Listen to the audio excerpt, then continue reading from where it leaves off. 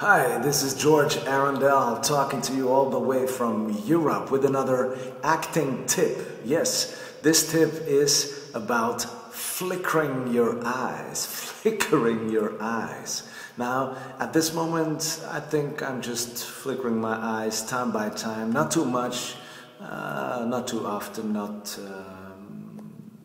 too obvious, but flickering the eye can, add a different touch to your character, because if I'm talking like this within a scene against my opposite character, it gives me some kind of less confidence.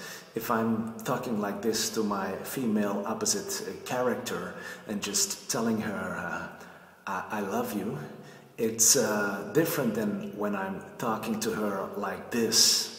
And I think this has a little bit more of confidence, just not flickering my eyes and just telling her, I love you.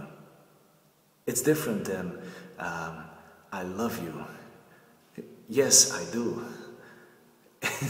So, flickering the eyes makes a big difference in power of your character, in power of your role, in power of your part.